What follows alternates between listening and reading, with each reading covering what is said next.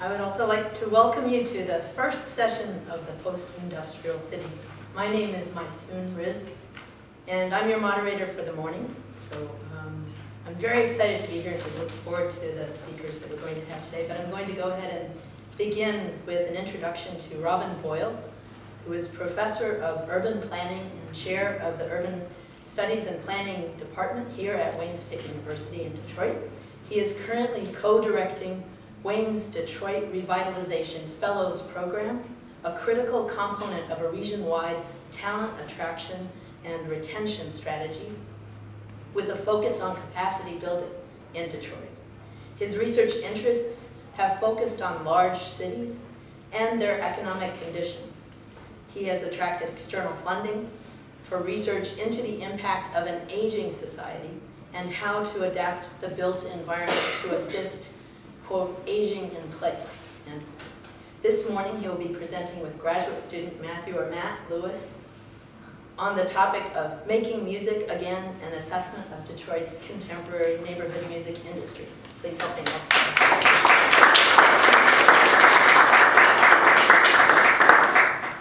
Good morning. Thank you very much for these opening remarks. I've actually just come from Grand Rapids, so I'm still actually driving. I can feel my body shake. Well, first off, I'd like to reintroduce Matt Lewis, who's an MUP candidate, Master of Urban Planning candidate in our Department of Urban Studies and Planning, and he's a graduate assistant working on the Detroit Revitalization Fellows Program, which I hope we can maybe talk more about later on in the day. And we've decided to actually split our presentation. I'm not going to actually present that. He is, because he has done a number of the most recent field work, and I think this is a great opportunity to learn from a graduate student, rather than somebody with greying beard for a change. But to do this work through Matt, I'd like to indulge you for a few minutes by setting the context for this topic, but also for the broader theme of the post-industrial city today. I'm not going to do it from the perspective of an economic analysis, which would be better done by my good colleague George Galster, who's in the audience, or even from a broader-based empirical assessment of how our cities have changed. I want to actually bring it through the lens of a policy analysis, and I hope you'll bear with me as I take you through a little bit of history that I think is important to understand where we are in the city of Detroit today.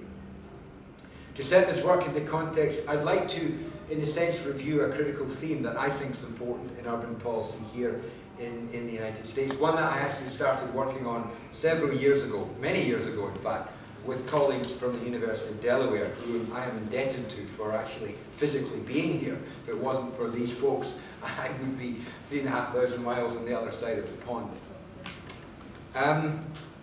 The title of my remarks actually is the US City Policy Intervention and the Evolution of Privatism. And my case is going to be that our pursuit of an economic rationale has resulted in the place that we have, and the condition that we have in cities like Detroit. Private institutions have long played a dominant role in American cities. To paraphrase President Calvin Coolidge, the business of America is business. Thank you.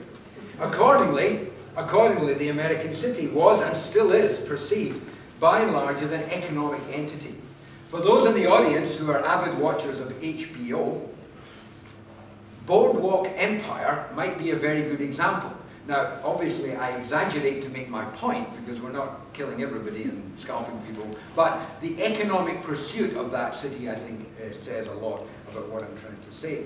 Bloomfield, an historian, writes that, quote, essentially American cities developed as money-mining camps, with the mentality and characteristics of such camps, a sense of impermanence and the indifference to despoiling the environment.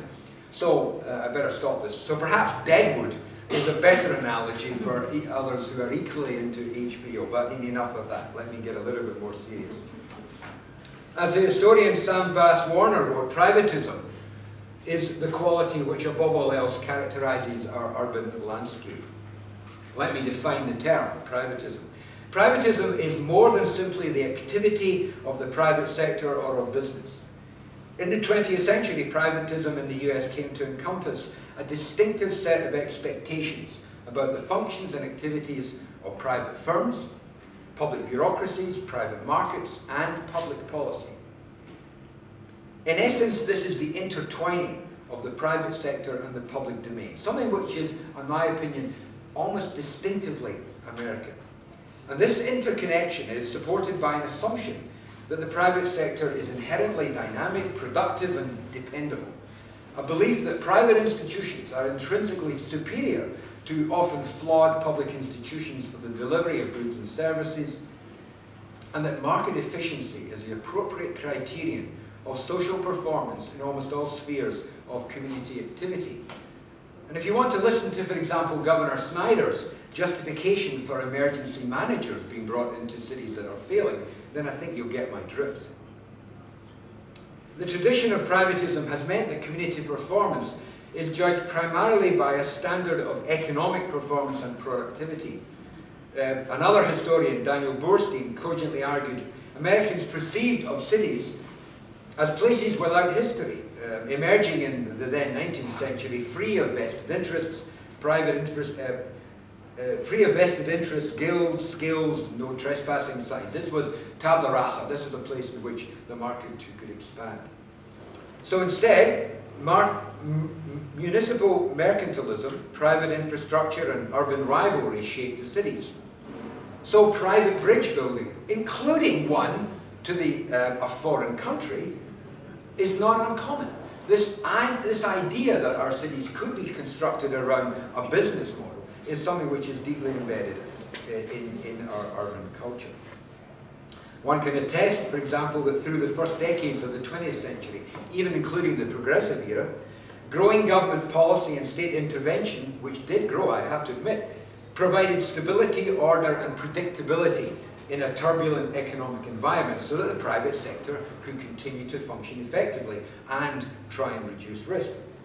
And furthermore, it can be argued that the municipal reform movement was an attempt to adjust the range and functions of public institutions to the enlarged domain and emerging needs of new industrial enterprises. In a sense, what they were doing was lubricating the growth machine. And we've had that now for the best part of 100 years. It says here, if time permits, elaborate about the introduction of land use zoning, but I won't because I think it'll take up too much time. But I would come back, if anyone in the audience is interested, in an argument that although land use zoning is much decried by the Mackinac Centre or others from the right, in actual fact, zoning was there to support what was emerging in this place. I would argue that it's unsurprising that therefore in the post-World War II era, urban policy and programs, national and local, were most often guided by an expectation that the solutions to emerging urban problems, public problems, lay in mobilizing the power, wealth, managerial skills and expertise of American corporations. What's good for business would, ceteris paribus, all things being equal, be good for the community. Hence, while government was the first responder to widespread urban disorder in the 1960s, when the troops were out there on 14th Street, it was the private sector that was charged with providing lasting solutions. Here in Detroit, for those who maybe are not familiar with this region or its history, private corporations were challenged to step up after what Dean Thomas said occurred in '67. Detroit Edison, our power company, for example, created a vision for the region. GM and Ford were asked to step up and build a new downtown, the Renaissance Center. New Detroit would address racial division, and the business community as a whole, through Detroit Renaissance, would reposition the city for the 21st century. Not sure we've done a particularly good job. Now, this is when it gets complicated. Where the private sector could not or would not take responsibility, then the federal government would and did intervene. Now, obviously, there was a political rationale for that as well. The vote was here, and therefore the politicians at the national level did develop some form of a spatial policy, urban policy. But I would argue that this federal interest in cities from the 1940s through to the late 1970s was in reality short-lived. I mean, that's just for 30 years or so. And urban policy over this period was indeed somewhat weak, but was connected to continuing this model of privatism. In almost every dimension of urban policy as it evolved between the late 40s and the late 70s, the private sector was to be the deliverer of public change, supported by federal dollars. I listed 4 or 5 bullet points: suburban housing development, FHA, and tax policy. Slum housing clearance and urban renewal that would be delivered by private developers like Lafayette Park. Successfully, I have to add. Interstate travel was funded by the public dollar to actually create interstate commerce. Business development in cities would be supported by the Economic Development Administration, not to support small firms, but actually to support existing corporations. Affordable housing and HUD, and last but by no means least, central city redevelopment was supported by HUD's many layers of grants and loan guarantees. And nowhere was this more obvious than in the whole question of civic redevelopment in the 60s and 70s, with many famous being in the industrial centres, beginning to show in the 1960s the first cracks in their industrial might. The cities such as Pittsburgh, Baltimore, Philadelphia, St. Louis, and Detroit, and many, many more. Now that list sounds eerily familiar with the list of post-industrial cities. There is not the space to examine all these initiatives in detail, but I'd like to pull out 3 points, if I could. My first point is that civic redevelopment agencies of the time, and many are still in place, shifted the direction and scope of civic public activity to overwhelmingly support private projects, often at the cost of other agendas. Here in Detroit, for example, Coleman Young's Economic Growth Corporation is a model example of this trend. And if you don't buy that one, open up the Free Press and look at the activities of an organization called the Wayne County Business Development Corporation, which is widely reported as to an organization that is using foundation money to support several activities that would normally be considered in the public realm, and yet this body is unelected and effectively unaccountable.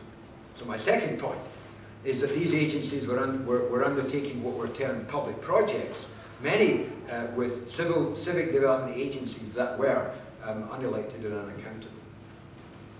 And thirdly, as these agencies and their projects evolved, they sought to gather first public funds, then private funds, federal dollars, and then finally foundation support. They did this in order to keep the engine running as best they could. Where could we think of a similar project that has gone from public to private to foundation support? Look out on M1, look out on Woodward, where they're planning on building a light rail system up the centre of Woodward. A little bit of history, and now I will speed up. It was in the 1970s and most aggressively in the 80s under both Carter and Reagan that privatism took hold in the cities. What was good for business was clearly good for cities. You see? President Coolidge was right after all. Municipal marketing and civic entrepreneurship became the core activities of government. Cities that succeeded in economic development would create a favourable climate for private investment, and this in turn would place these communities such as Youngstown, Flint, Akron, Milwaukee, Fort Wayne, in a preferred position to win the urban economic sweepstakes. Not sure they won. This was not a preferred policy agenda or a preferred policy approach. This was the essential policy approach for urban survival of the 1980s and 1990s. But that civic survival was to be tested, if not indeed broken, by the transformation of the US economy that began in the aftermath of the global oil crises of the mid-1970s and has continued to impact communities across the nation ever since. But what has happened to the industrial US and its cities is not simply the outcome of free market forces or globalization or trade policy, but is also, my argument, the product of this evolution of privatism and its impact in place.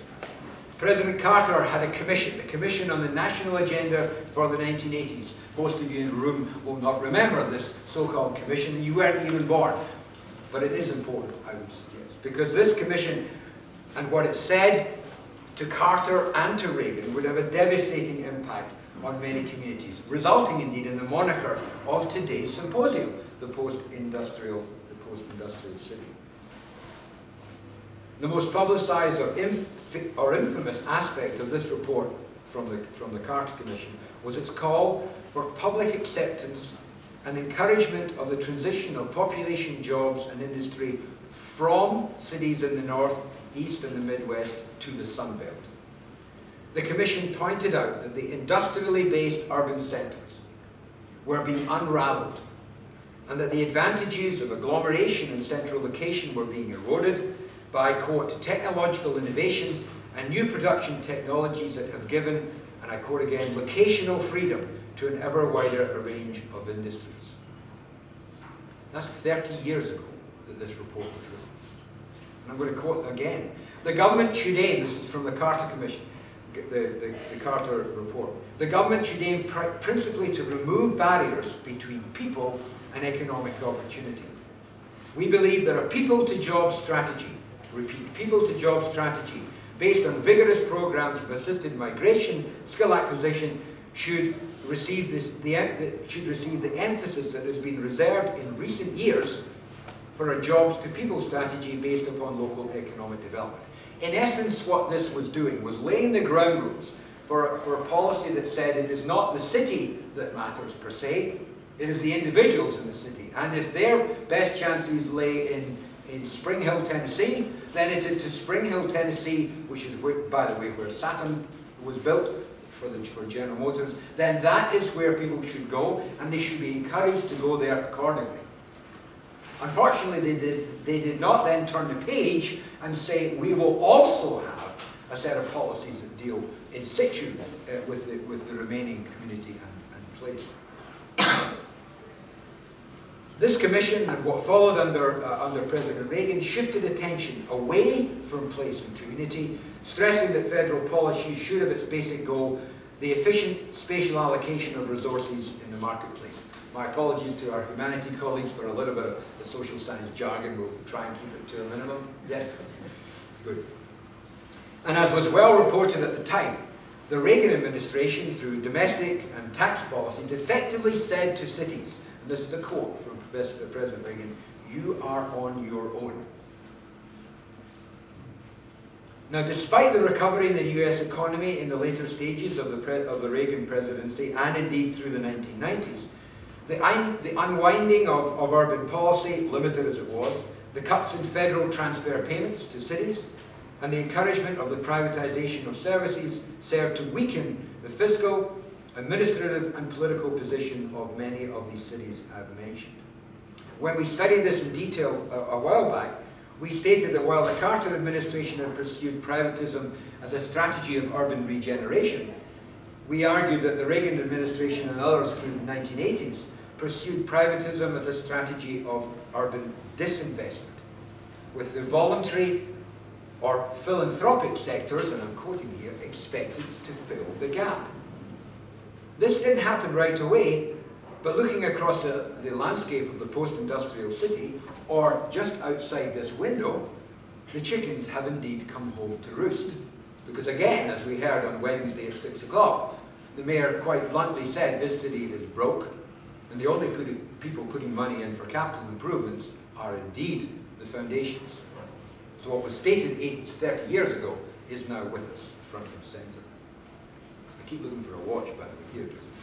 So what has occurred in national urban economic policy over the past 20 years, that's between the time I was just describing and today, has served to support, even accelerate, spatial selectivity.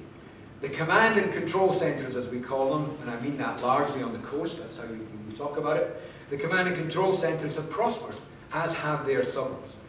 The second-tier cities, largely in the south, Atlanta and Houston, Miami, and some in the west coast, Seattle and others, have shared in some of the success. But the resource-dependent, and especially the manufacturing cities, have found little support from public policies that are designed to foster an and support privatism, and found they have gone with place and community becoming a distant second for policy attention. Now, coming more up to date, a colleague of ours, Alan Malach, has recently commented, if the picture of federal urban policy up until the turn of the millennium is mixed, that period from the 40s through to 1990, the picture since year 2000 has been, at least until maybe just very recently, bleak. The administration of the presidencies of President Bush, George W. Bush, showed little or no interest in urban policy or in the plight of the distressed city. In the field of housing, it had no policy other than a single-minded desire to increase home ownership, and showed little sensitivity to the complexities of the urban project or the consequences of their other policies. So what passes for national urban policy today is at best fragmented. The closest approximation to a federal response to the condition and the future of the post-industrial city was the White House Council on Automotive Communities and Workers, charged by the Obama administration to address the local impact of the automobile company rescue. But even the federal initiatives that were targeting urban areas and low-income communities through the American Recovery and Reinvestment Act, ARRA, was little more than a grossly underfunded grab bag of shovel-ready projects. Most of them, actually, were in transportation initiatives which were often in suburban locations rather than in the distressed central city itself. And I have to say that academics are front and centre in this current cul-de-sac that we're in. If there is any identifiable spatial focus for contemporary federal policy, one supported by the think tanks, it is one that doesn't even pay attention to the central city, but focuses its attention on the metropolitan space, the area surrounding the cities. Nothing wrong with that, but it has, again, not also had a similar distressed city focus.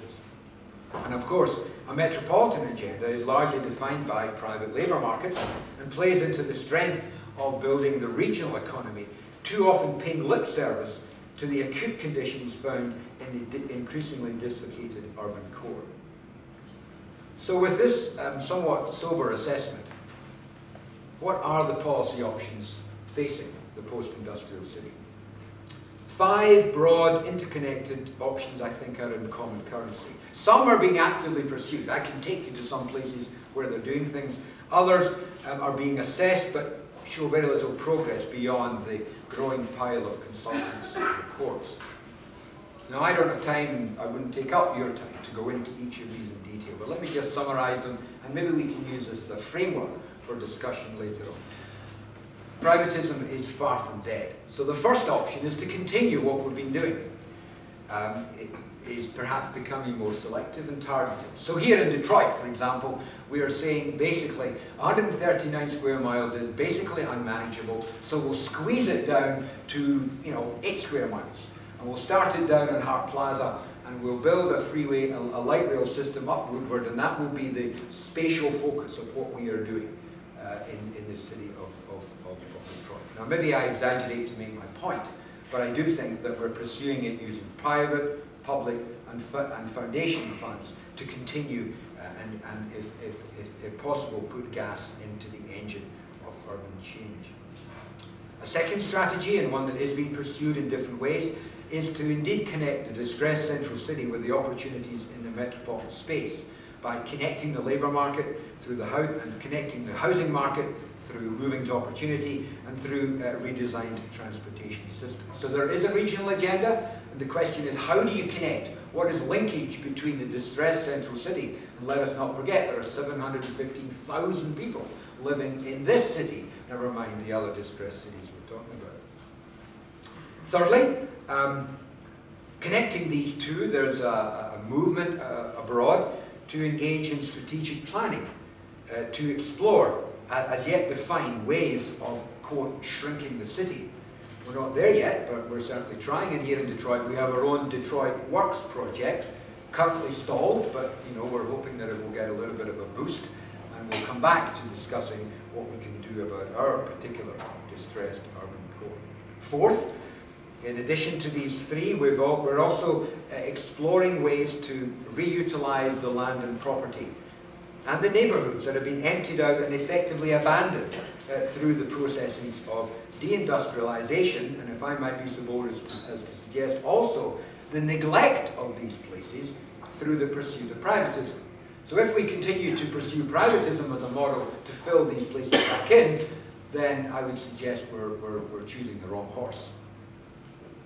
Although there'll be elements of that are important. And last and fifthly, and this is my attempt to build my bridge to my young colleague Matt Lewis, is that I think there's a movement now to imagine ways to reinvest and transform distressed cities and their neighbourhoods by adopting what is emerging perhaps as a new paradigm of local, grounded, civic, community and business engagement that is from a different perspective. Instead of looking for the big corporations to solve the problems, like the Renaissance Centre or Pole Town, we look for a different audience, an audience that is you, an audience that is individualistic, an audience that is young, risk-taking, wanting to be part of this new landscape. Maybe I'm being naive and Pollyannish. But models are emerging that are based on capturing micro and small business development, using variations of for-profit and not-for-profit enterprises, harnessing the new localism powered by the internet. I mean, you can go online and you can donate $5 to a new business that might develop making wine in Woodbridge. That's a model that we didn't have in the past, and I think there are ways to move forward. So with that context, a couple of years ago, I got interested in this topic because of reading and learning about Motown. Where I come from, which is 3,500 miles away, Northern Soul, which is what we call it. Northern Soul was the most important music, bar none. For us, it was more important than the Merseyside and the Beatles and all the rest. Listening to Stevie Wonder and Diana Ross and eventually others like Marvin Gaye was hugely important in the community I came from. So I came here to Detroit, thought this is fantastic, the home of Motown, and then, whew, where's the love gone? So with that, a few years ago, I began to look at the new music industry, and I have to say that it was sparked out of a serendipitous activity that is worth mentioning, and then I'm going to hand it over. A young student from the TU, she's a technical university in Berlin, called us up one day and said, I'm coming to Detroit for my summer. That's the story of Detroit. I'm coming to Detroit for my summer. You could have gone to New York. Anyway, he came to Detroit and he said, could I have a desk? I said, yes. Would I guide him into some work? I said, perhaps. And I then said, but I have a student who speaks a little bit of German. Why don't we talk about this new music? And so the pair of them got a little bit involved, and the result is what Matt's about to present to you. Thank you very much. Things brought up in Dr. Boyle's introductory remarks about privatism and the role of the private sector in forming these sorts of policies. So yes, post-industrial cities are searching for new economies, and there's a lot of attention now for public policy frameworks centered around arts and economic development. So we're going to look at the dimensions of this new cluster and potential for rebranding the Motor City in maybe a brand that once held with the music industry. So you've all heard it before, but I'll say it again. The industrial economy of Detroit that emerged in the 20th century operated under a Fordist model. Assembly line practices and centralized forms of labor process and work organization. And essentially, we saw massive migration in the 20th century to Detroit from many parts of the rural South as well as Europe. But emerging from that migration was a vibrant black economy, one which had significant entertainment economy centered around Black Bottom and Hastings Street. Various types of music emerged there. Jazz, gospel, even some country music was present in Detroit in the 20th century. And these would later amalgamate to form what we call urban soul music. But at any rate, this led to, in the 1960s, what I would call the heyday of the independent record label in Detroit. And you know, that would change as the economy changed as well. So these practices of vertical integration in the industrial economy were integrated or were mirrored in Detroit's music industry in the 1960s, most notably under the banner of Motown Records. Berry Gordy famously employed these practices in the writing, recording, production, and distribution of records under Motown and its subsidiaries. There was virtually a vertical integration of the supply chain of Motown Records, and under this group here, Bill USA, essentially, songs were written, recorded, produced, published, and distributed, all from under one roof. So, here's just a few Motown figures you are certainly acquainted with. But there was certainly much more happening in the Motor City besides Motown. A number of independent record labels emerged in this era. Some of them only put out a few records at a time, but recording facilities, publishing houses were distributed throughout the city in addition to record labels.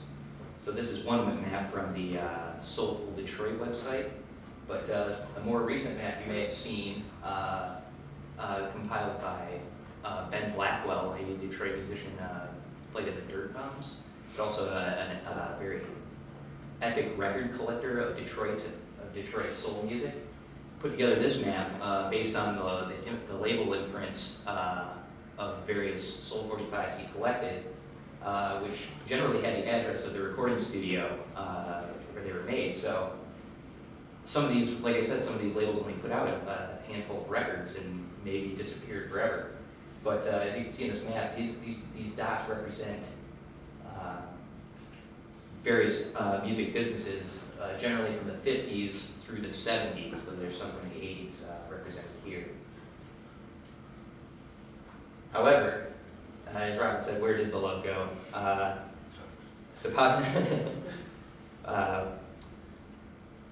We've seen many of these small-time enterprises disappear, in many ways sort of mirroring the departure of industry from Detroit.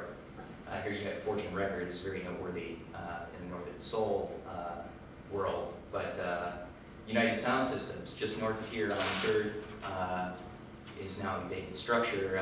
The likes of John Lee Hooker and Parliament Funkadelic recorded in this building, and it's currently slated for demolition. And down below, I believe this is the Granny Ballroom, one of Detroit's famed venues. So when you come to Detroit with an interest in Detroit musical history, where do you go? Do you go stand outside of this building? You might, I would, but not a lot of people would be interested in that sort of musical tourism. So Motown left in 1972, moving to LA. I think Marvin Gaye's wonderful record of What's Going On is the last recorded in Hitsville Studios. And they were seeking movie and television audiences, something that they were not afforded in Detroit. And there's much resentment, I guess, for the fact that Motown sort of abandoned Detroit. Their building on Woodward Avenue was left full of records and eventually was demolished. And all that remains is the modest, still very cool but modest Hitsville studio on West Grand Boulevard. However, Detroit's musical legacy does not end with Motown. You are all acquainted with 8 Mile, the film, and Eminem. Rap has become one of our signature genres, contemporary genres. However, we're going to talk a little bit about Detroit techno. These gentlemen are known as the Belleville Three, originally from Belleville, Michigan, a western suburb of Detroit. We have Kevin Saunderson, Juan Atkins, and Derek May. But techno filled the void in the 1980s, left by the departing soul and funk music cluster. And techno in and of itself was a product of the post-industrial landscape, one might say. So just to give a little definition of techno for those of you who are unacquainted, it is difficult to define, but it is an electronic music form produced by sampling songs and creating beats using drum machines. Some of you may have a more nuanced definition, but we'll just leave it at that for the sake of time.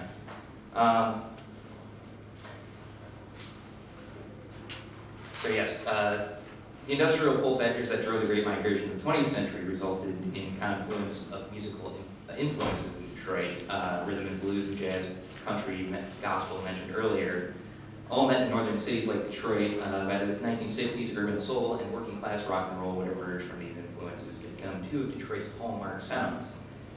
Techno and electronic dance music, however, would emerge in the 1980s as yet another amalgamation of local music stylings. This style was initially popularized by the Belleville Three pictured previously, and one of them, I believe it was Lon Atkins, was responsible for putting together this compilation called Techno, the New Dance Sound of Detroit, which was released on CD in 1988 by Virgin Records and distributed throughout Europe, widely popularizing the genre overseas, where it received more acclaim than it ever did domestically. And by 2000, arose the Detroit Electronic Music Festival, which is now known as Movement. But this festival attracts tens of thousands of people annually in March or May, I can't remember. Many of whom are international and are coming to the birthplace of techno music to experience it.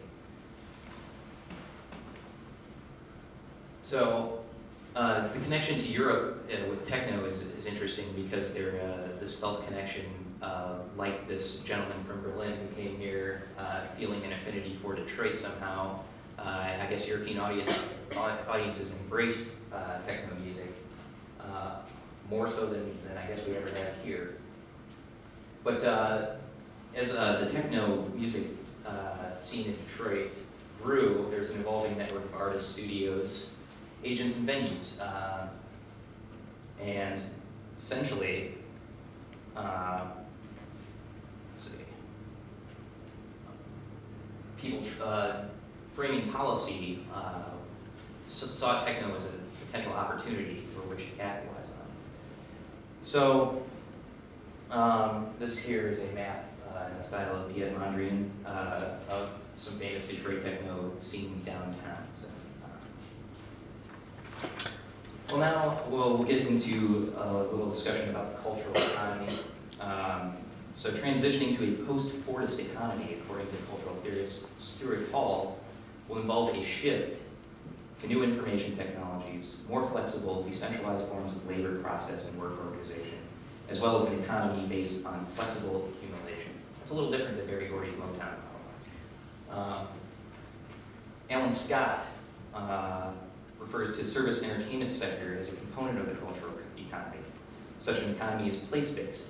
The unique history of a place and the ideas and styles derived from it are important aspects of a local cultural economy. So Scott lists the following as main elements involved in the success of a cultural economy. You have direct human involvement, independent small business enterprises, close ties with the local labor market, local linkages between those small enterprises, and an emerging institutional framework.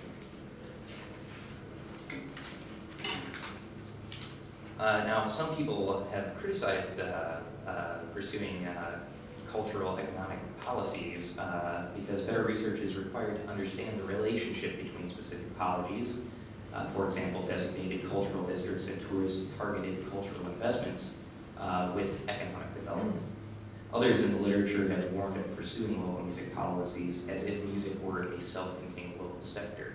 And to put that in, to give you an example of that, when John Lee Hooker came to Detroit in the 1940s, he didn't come to pursue a music career, he came to work for Henry Ford. So.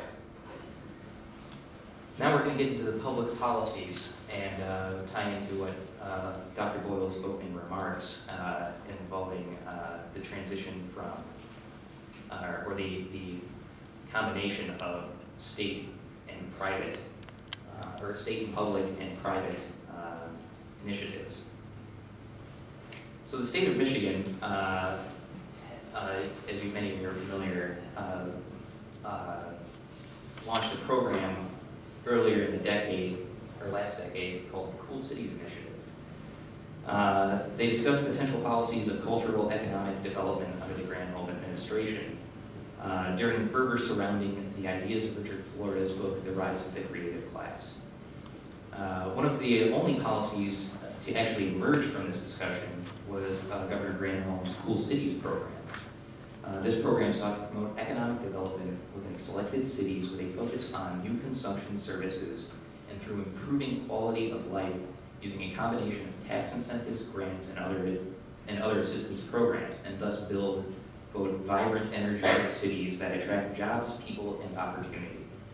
And the 6 guiding principles of Cool Cities were to support innovation, grow and retain talent, embrace diversity, invest in and build on the quality of places, think regionally, as was mentioned earlier, and use places to make connections. And remember our earlier point about Stuart Hall about local linkages. Cool Cities, however, has received much criticism, and some might argue that it cut a pie into many thin slices, making sure that everybody got a little taste, but the only problem was that everybody was still a little bit hungry afterwards. Cities like Grand Rapids and Detroit, the 2 biggest in Michigan, received Cool Cities funding for various projects, but so did every other city in Michigan, it seemed. Think Adrian, Michigan. No offense to people from Adrian, but not exactly a cool city in my book. Okay, and then there was a sub-regional metropolitan strategy that emerged in 2008, undertaken by the previously mentioned Detroit Renaissance group, a group of business leaders from the metro area. And in their Roads to Recovery study, they underwent a subsection study that argued that downtown Detroit should become the focus of a formalized creative industries cluster, the first listed element of which would be music and music production. However, when the research measured Detroit against a set of leading music clusters, well-known names like Atlanta, Austin, Nashville, and Seattle, the results were not all that encouraging. Detroit had 40% fewer music workers than comparison cities and was not adding them at a noteworthy rate in the early 2000s. But the study itself acknowledges the weakness of these measures because it's very hard to measure who exactly is a music worker. And if you have a friend in a band or in a band yourself, you might not be receiving an actual paycheck, so it's hard to document this. They noted that Detroit has a strong range of venues, but they are widely dispersed across the region. And if I may quote the report, there currently exists no epicenter of live music in Detroit. This can prove particularly important in supporting potential music festivals. South by Southwest in Austin, Texas, for example, succeeds in part because the conference and the hosting venues are largely located within immediate proximity to one another. It will remain difficult for Detroit to establish a single musical focal point given the location of existing music businesses. On the bright side, Detroit Renaissance acknowledged the importance of Detroit's showcase events like Movement, and the fact that Detroit has an unquantifiable cool factor. Additionally, the local music industry contributes $285 million in economic activity, though this represents a measly 0.1% of the $2 billion metro GDP. Let's see. We've not really seen much from the city in terms of a music policy. They did intervene in the Movement Festival and got a successful company based in Ferndale called Paxahow to be the new event promoter for Movement, and virtually brought it back from the brink. It's now quite a profitable venture. But we haven't heard much talk about cultural planning in the Detroit Works Project discussions to date. And we'll get to the foundations in a bit. Okay, under these ones. Okay, so this is, we'll skip ahead here, this is stuff I just talked about. Now, we conducted our own analysis for NAMC Alpha. We tried to compile a list of music production supply chain entities in the metro area. And For those that we could find address, this is basically what we were able to plot out. There is a small music cluster in Detroit, I would not deny it, but the changes in the music industry and the way business operates today make it difficult to kind of pinpoint their locations. Some places just operate off of a P.O. box and a website. It's not like the map we saw of done by Ben Blackwell, where everybody had bricks and mortar locations. And this is obviously lacking. We know of many more. We have a database of many more entities, but really we're not able to assign them to geographic location. So another metro-wide policy initiative, or branding initiative, was conducted by the Detroit Metropolitan Convention and Visitors Bureau, in which they listed the unique attributes of Detroit to be cars, culture, gaming, sports, and music.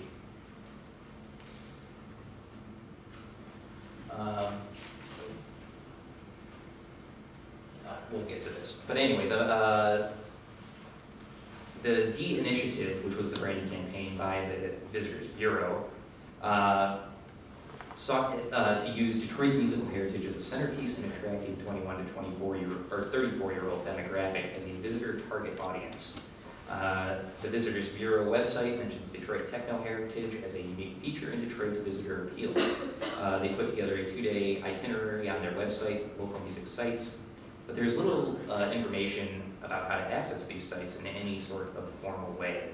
And if you can imagine yourself coming to Detroit as a tourist, expecting to take public transportation and being able to easily find these sites, you can imagine the difficulty in executing this itinerary. Okay. Oops. I don't know.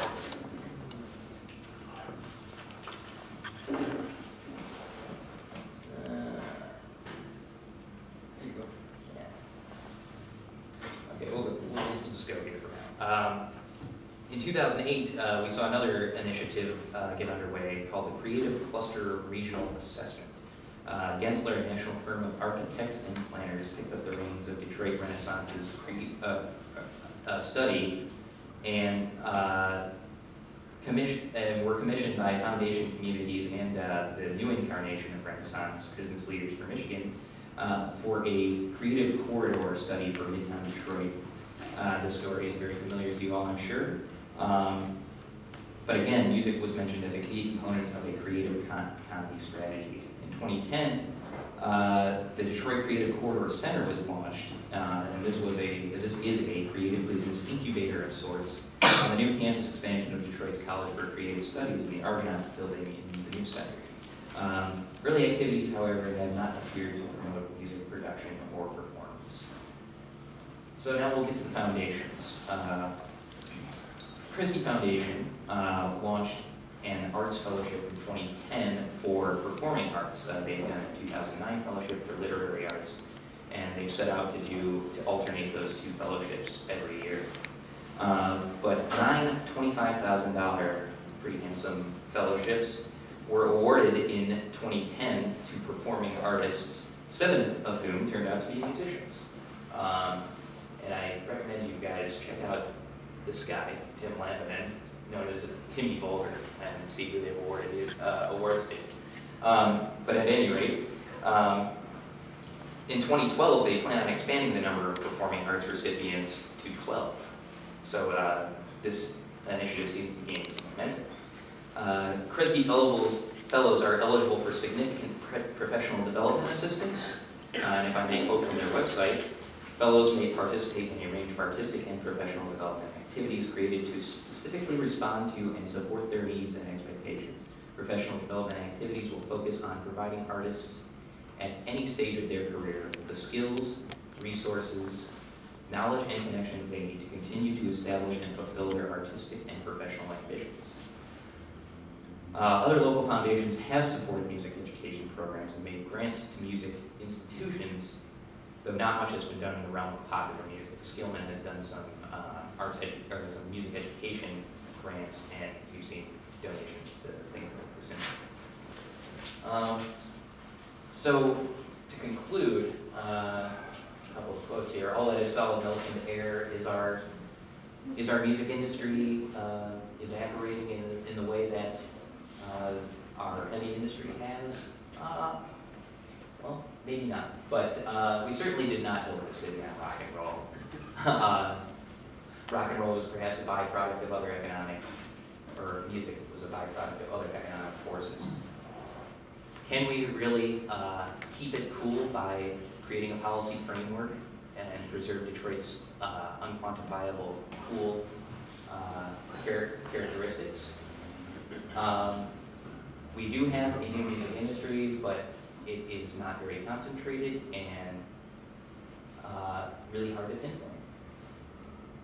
Our survey metrics are possibly not we're not going about this the most scientific and best way, but as we said earlier, it was very difficult to find this information.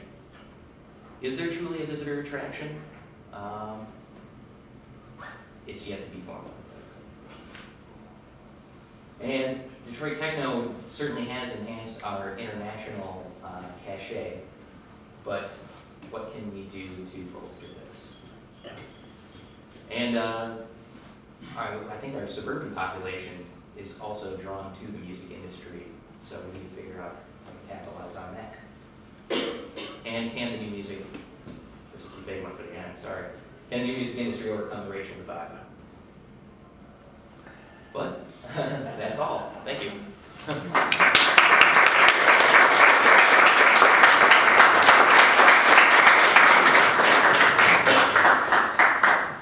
So I think we have quite a bit of time for discussion, but I'm going to ask you to try and keep your questions or comments brief, and speakers as well, so that we can get as many responses as possible. Sir, go ahead. Given the history of Detroit from a political and economic sphere, the emerging social criticism that various authors and movements like the Occupy movement have brought out, can we trust any public or private initiative to help the city that does not grow from values such as personal integrity and ethics?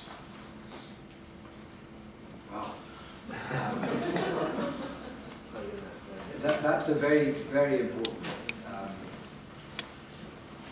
Spending 2-3 hours driving from Grand Rapids with one of the young fellows I referred to, we actually discussed that a lot in the car as to the comparison that we saw in Grand Rapids to that of Detroit.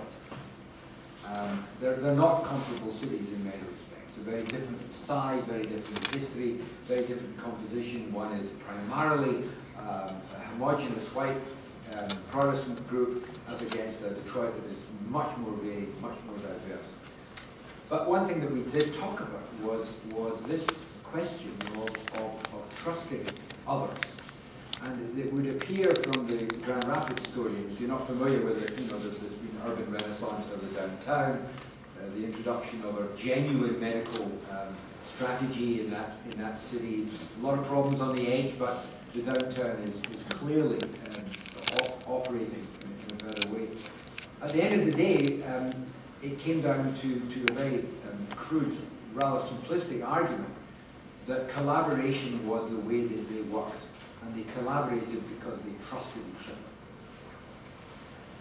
I think one of the challenges in Detroit, as it tears itself apart by trying to find solutions to the problems that we know about, is that there is still a separation because of a lack of trust. You got me into this argument, so I'm replying to you, but I believe that's an issue that needs to be examined, understood, and hopefully reversed in time to come. Perhaps others could comment, but that would be my answer. That's a big question, but we've seen, I'll just talk loud. We've seen increased, as mentioned earlier, foundation activity in Detroit, and can we trust foundations is a big question. They're driving a lot of the policy going on right now. The Detroit Works Project, M1 Rail, and I frankly don't have an answer to that.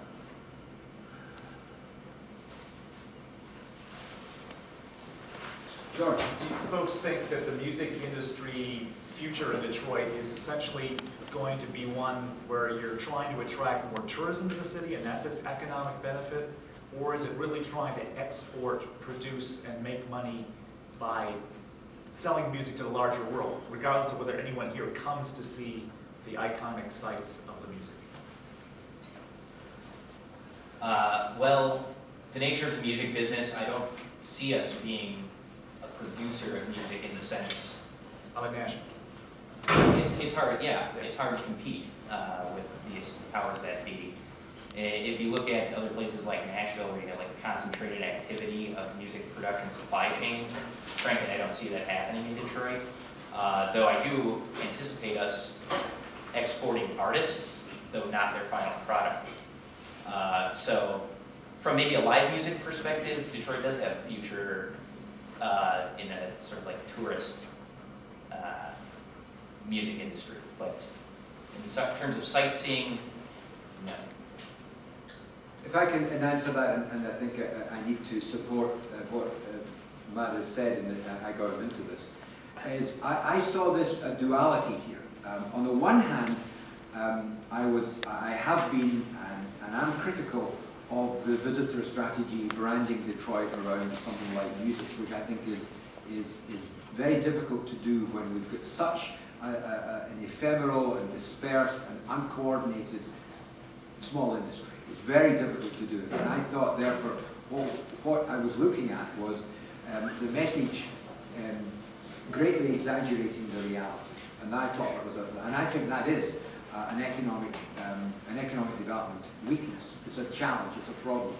On the other hand, my interest in this area, with the help of Matt and others, was really to perhaps ask a question that as we move into this fifth option that I described in my opening remarks, this notion of a much more fragmented, atomistic, granular approach to economic development. Perhaps the opportunity that the new technology and internet provides will create opportunities for people to grow their, quote, business, unquote.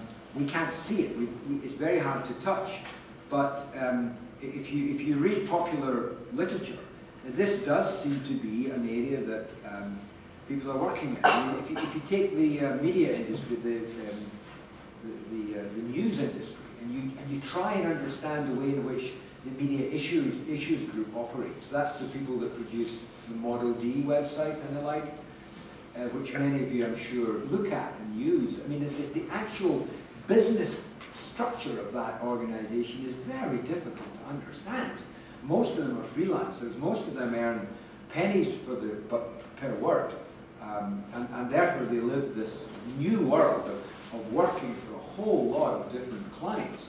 Perhaps there's an analogy there with what might be occurring in the sampling music world, you know, where you sit in your basement with a refurbished Apple laptop and use the GarageBand to produce your sounds, which you then distribute on the internet.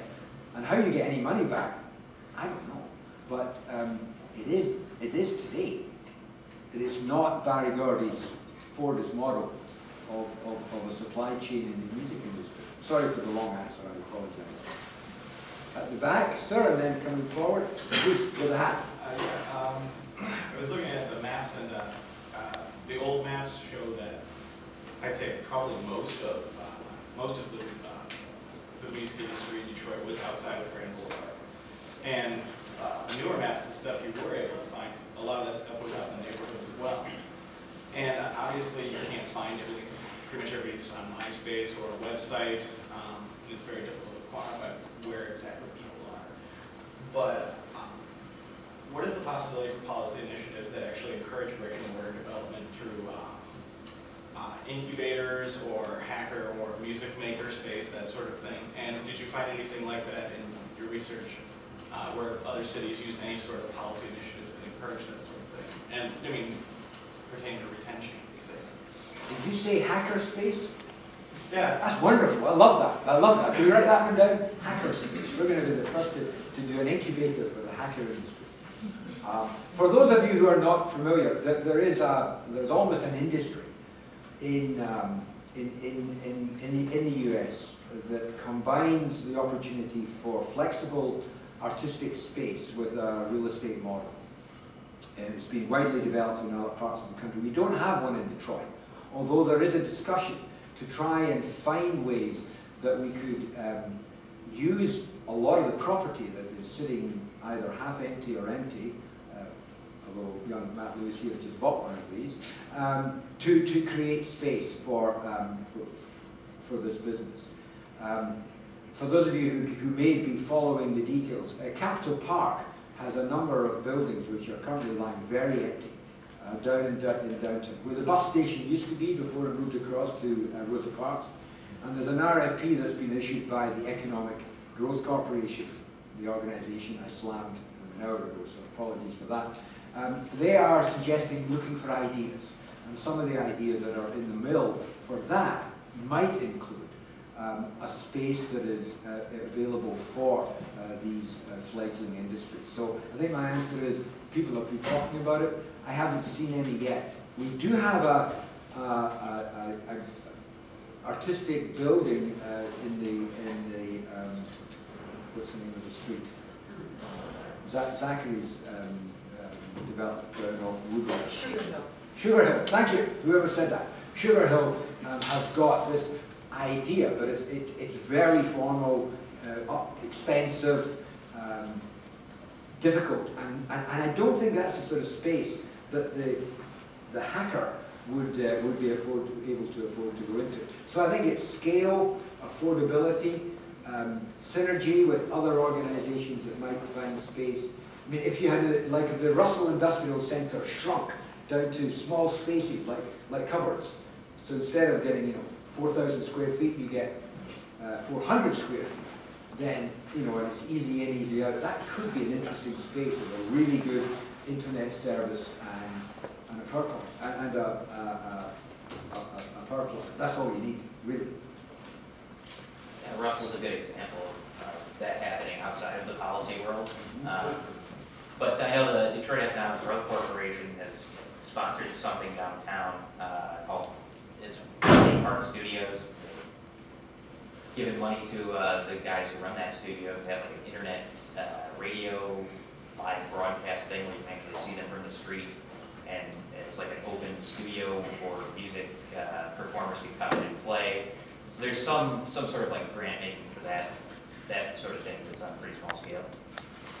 We had a question here and then several others. Yes, ma'am. Have you found in your research connected works between the music industry and the emerging movie industry? We all observed that there have been some filming going on in the area. So I'm just curious whether there is some kind of a support network going on. And part two of my question is, what about local colleges? Are there programs that will support building talents in the area? Because you mentioned that we don't have that, the talent or some kind of support to develop emerging talents in the music industry. Oh, I can talk about the movie industry first. I did notice some connections with the surge in the movie industry in Michigan and the existing music industry. In fact, a couple of the studios with better web presences had information for like sound services and resumes of movies they worked on that had been filming in town. So there's definitely some crossover there. In terms of building talent, we have some performing arts high schools here, and there's been some grant making by like the Skillman Foundation for Music Education. One of Detroit Renaissance Studies critiques was that local universities, they didn't even talk about community colleges, but they talked about Wayne State and University of Michigan, not graduating comparable amounts of music performance and engineering students as the other music cluster cities. So that seemed to be something that was lacking. Though, in terms of popular music though, it's kind of questionable how many popular musicians come out of the formalized music training. So it's hard to say. Maybe in terms of the production side, that would be more valuable. Just a couple of comments. If you read some of the history of Motown, particularly the more serious scholarly work, a lot of it makes reference to the extent to which a lot of the young singers got their initial training through this public school system. The public school system gave them the opportunity, which they then developed through the choir at church.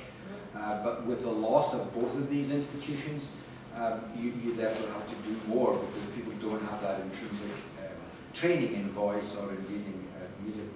But the other story that we sort of touched on in Matt's presentation was the loss of Motown in comparison to Nashville, Memphis, and some of the other cities around the world. The loss of Motown meant that we didn't get the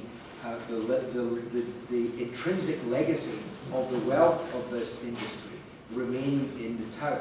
For example, if you go to Liverpool, England, McCartney has endowed not just a program, not just a degree, he has endowed a university that now serves the music industry in Liverpool, one of the most deprived cities in the United Kingdom. And if you go and look at Memphis, they have got many foundations that provide training in the music performance, but also in the music industry. When I looked for what had come out of that music wealth, there was very little to find. I mean, Seeger has a foundation. Has anybody in this room ever heard of it? No, I didn't think so, and yet he does. It's not publicized, it's not poorly funded, and he doesn't actually put money into the music industry, he puts it into other things. And that's the one thing I could find. Perhaps Madonna or Eminem will put some of their money into the city. I don't know. Kid Rock maybe is the most, obvious example. At least he's given us beer. Well, and he's funded a music scholarship. Yes. If we could just have one last question from the back. Maybe. Yeah, I think you guys may be barking up the wrong tree, and I don't mean to hurt anybody's feelings. But there was just an article in the Los Angeles Times day before yesterday about people moving to Detroit because of the advantages, and we're talking musicians and artists, okay? But I would also argue that we have a very, very core, very fine musicians. Somebody said something about lack of talent. Sorry. I never said that. Okay. For the record. Sorry, you're wrong, okay? Now, thinking about Detroit music, we're talking about the post-industrial city here, right? Post-industrial means that there's going to be different ways of doing things. The old music industry that we think of as Motown and all that, that's gone, and it's never coming back, and thank goodness, okay? People are now independently structuring their marketing, their business. Musicians are making it happen. You don't no longer need a big studio to record with the digital age. You have people in basements and garages and in their front rooms doing very high quality recording, but it's dispersed nationally and internationally digitally, okay? Forget about CDs, forget about those black vinyl things with holes in the middle. That's not what's going to make you money anymore. You're also not going to have the industry the way people want to think about the auto industry.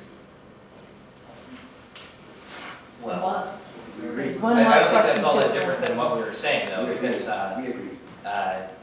how do you institutionally support the music industry? That's what we were questioning. So if it's going to be the organic, animistic industry, how can institutional support be provided other than maybe like the Kresge televisions?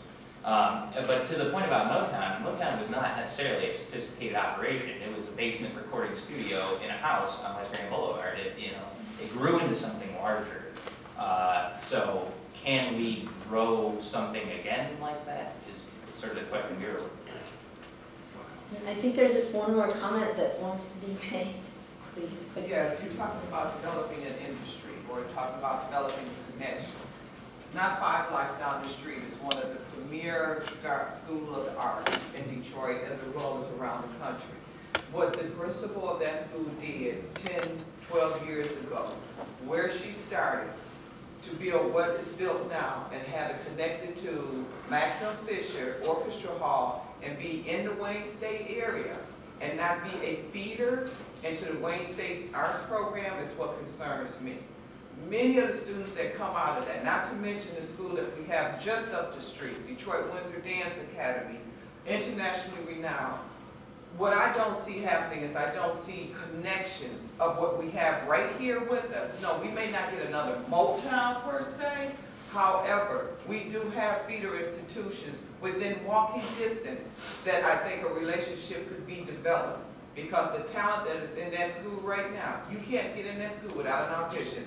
And students from the suburbs come to the school that's in the heart of Midtown.